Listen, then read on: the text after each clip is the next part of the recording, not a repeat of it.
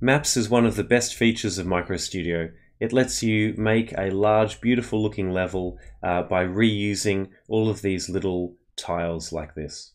You can do it for platformer games, you can do it for top-down games. The camera game element is a really good example of a nice top-down one. So let's look at how to use this. The first thing that you need to do if you're doing a map is you'll need to get a tile sheet. And again, you can get this if you go to the website, the course website. There is a nice page on how to get game assets, and you can simply drag them and drop them in here, and you'll probably end up with one like this. Usually pixel art ones will be, each tile will be 16 by 16 pixels, but more detailed ones might be 32 by 32. So then once you've imported your tile sheet here, if you go to the map editor, you can add a new map here, and I've added level 1. Now the map size here is how many of these blocks wide it is, and times how many blocks it is high.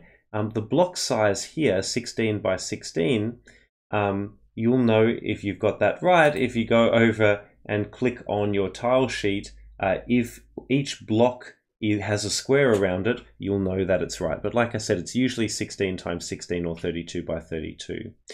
Then what you can do is you can simply click on one of these, the snowman for example, and come over here and place it onto the map over here. Although a snowman on the beach doesn't really make sense, so I can right click in that case to get rid of it. You can also select multiple tiles at a time. So for example, I might select all 3 here, and then I can come over and place the tree like that. And I can also use right click to get rid of that as well. The next thing to do is to know how to draw the map. Now, the one thing I really suggest you do is you work out yourself how many pixels wide and high your entire map is. So this one, for example, is 23 blocks of 16, so 23 times 16 wide. And if I put that in my calculator, 23 times 16, I get 368. And so if you then go into the code, you'll notice that I have drawn it, screen.drawMap, and I put the name, 00 is just the middle position, and 368 pixels wide, and also calculate how tall it is as well. You don't have to actually draw the map the actual size. You can squish it, make it smaller or bigger or whatever. However, it really helps for a lot of things if you can draw it the actual size. So unless it looks ridiculous, I suggest you draw it actual size onto the screen. Just a quick reminder, if you are adding a camera, you won't draw it at 0, 0, you'll draw it at negative camera.x and negative camera.y, but that's for another video. So that's the basic idea with maps. You can spend a lot of time building lovely levels. It does get a little bit hard if you have really big levels to try and see the screen properly. Everything gets really squished. So on the large computer monitors at school is probably the best. That's the main part of the video. I just want to also briefly talk about collision detection on maps. Now this is really a bit of an advanced thing if you do the platforming one, for example. So I'm not going to show you completely how to do it. I just want to put in the back of your mind that you can program your game so that it automatically detects when you're colliding with a map here. There are several ways of doing that, and that's for other videos, maybe the platforming section. But I just wanted to talk about what to do if you want the character, for example, the player, to connect and collide with these ground tiles, but you don't want to collide with trees. So you might have noticed in my game before, if I go back here,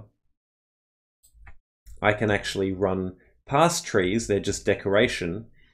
But if I run into something like this, then it doesn't count. So how do you do that? Well, there are 2 basic ways, and It will really depend on your game which way you do. The way I've done this game is I've actually used this map here on the right for all of the trees and everything, but I've actually copied the sprite and I have another version of the sprite that's actually called ground. And I've made sure that I've used this version of the sprite called ground for making anything that I want collision detection with. And then later on in my code, I don't know if I can find exactly where it is. I'll have a bit of a search. Oops. Yes, you'll see here that I've actually said if the sprite starts with the word ground, then there's going to be collision detection. Another option that you can do, and I might just hop out of this game, is if we go to the camera, this map, you'll see that I actually have a map that's just the background here, and then I have another map that's actually things here that you might be able to collide with. This was actually unavoidable because if I put any of these things actually on the map itself, let me make this a bit bigger. If I put any of these things on the map itself, you'll notice that it actually gets rid of the background. So I had to actually put on the two separate maps for this. It was quite hard lining things up.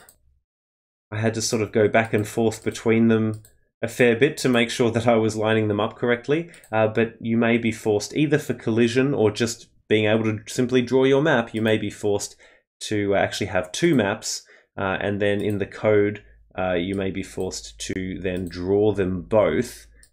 You'll see that we draw the world map and then the objects map on top. Anyway, those are just some thoughts.